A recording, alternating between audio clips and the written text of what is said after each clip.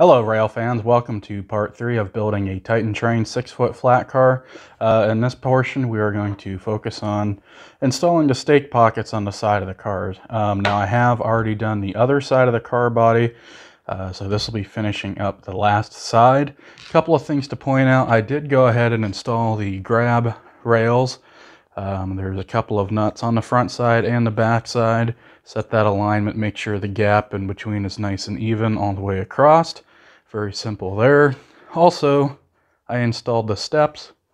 There are 2 button head cap screws there, 632, with lock nuts on the back holding those steps on. Moving forward to the stake pockets, there are a couple of things here. I noticed these have a bit of a smell to them. I don't think they're lead. I believe they're probably a white metal or pot metal. They're definitely not cast aluminum because they are flexible, and in fact you do need to bend these a little bit with the alignment of the holes on the cars.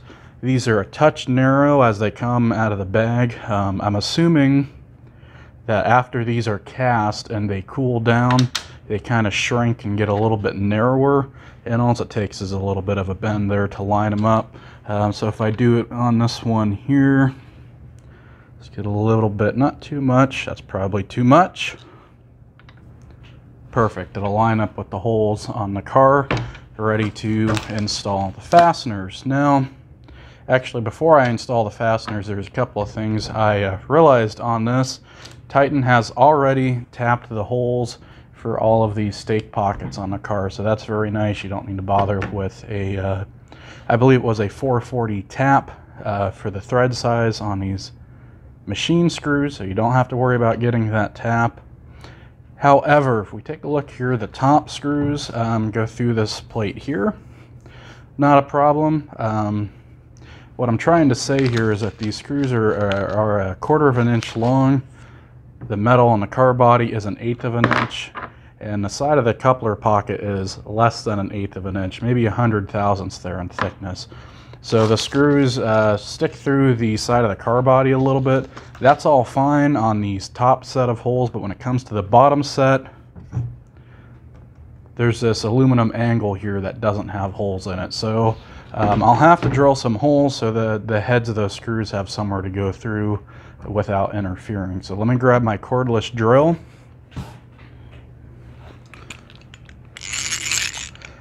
It is cordless. If you're on a construction site and somebody asks for a cordless drill and you hand them one of these, I'll guarantee you'll get some interesting looks back coming at your way. Nevertheless, these old tools can be a joy to use, and actually I've snapped less of these fine drill bits using this tool than a modern power tool. If you didn't know, these old handheld drills, typically the end of the handle screws off, and these should be full with a variety of old school drill bits for these. Now, something to consider if you're using one of these is to make sure that you are cranking the handle the correct direction. In this case, that would be clockwise, so that the drill bit at the end rotates clockwise. They only cut in one direction, so that's something you have to be aware of while using. Otherwise, I'm going to go ahead and cut these, or drill these holes in here. Part of the side effects of doing these projects later in the evening when I probably should be in bed is tripping up on my words.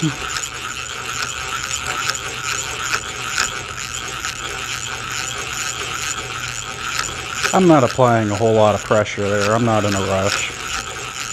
And it's just aluminum. There we go, we're all the way through. Now this is just a number 44 drill bit, so it is pretty thin. So you do have to give some attention for not snapping off this drill bit.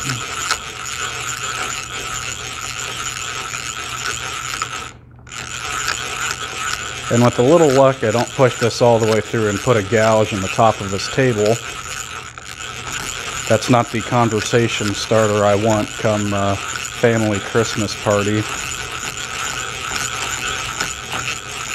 But it happens.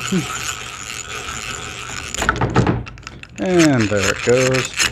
Run that back and forth a little bit just to make sure those holes are clean. Unlike an actual railroad, I'm going to clean up after myself here. Get some of those metal shavings out of there before they wander their way all the way across the table. Get 4 of these screws out, hopefully not lose them before they are installed.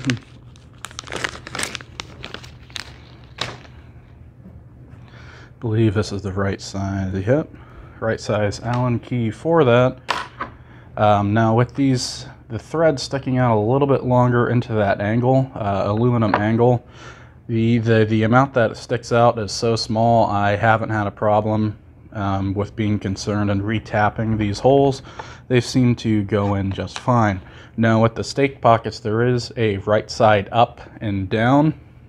If you find that the stake pocket is sticking up higher than the car, just flip it over, check where your holes line up. So where the holes are drilled on the stake pocket, they are offset a little bit. They're not directly lined up through the center.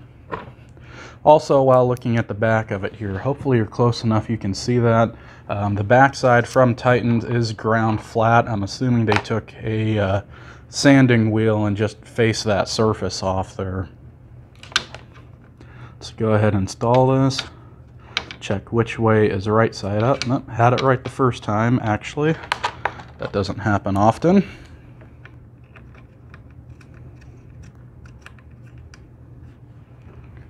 Get one started. And I'll just do this one on camera. I won't bore you with doing every one of them down the side of this car here. Overall, the car has been going together exceedingly well and very fast. I cannot believe how quickly this project has gone together. Hopefully I have the same amount of luck when it comes time to do paint and decals on it.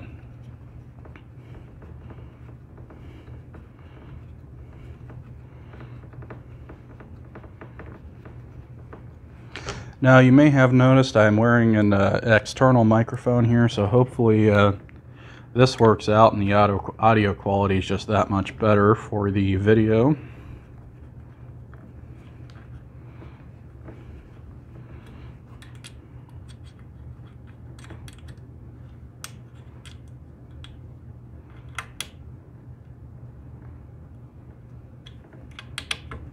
I am definitely not a professional filmmaker by any means. I just do this as a hobby. And, well, if you don't like it, it was free, so be it. Although, like I said, I do try to make these videos nice and enjoyable to watch. These don't need to be incredibly tight. They're not holding on a whole lot. And the threads are just in aluminum, and I believe I said that's a 632. Excuse me, a 440 thread, so that's pretty thin and it doesn't hold a whole lot of torque, again, especially in aluminum. So there is one of these stake pockets done. There's just, let's see, 1, 2, 3, 4, 5, and 6 on the side of the car, so 5 more. This will be done. Thank you for joining on the video here. I'll give you a close-up of the stake pocket here just for curiosity's sake. If you haven't seen the other parts of this build series, I encourage you to check those out, and if you don't want to miss them, you can also consider subscribing as well. If you've learned anything from this video or found it useful in any manner, please feel free to press that like button. It helps me out and supports the channel and keeps me motivated to continue to do videos like this. So thank you very much. You all have a great day.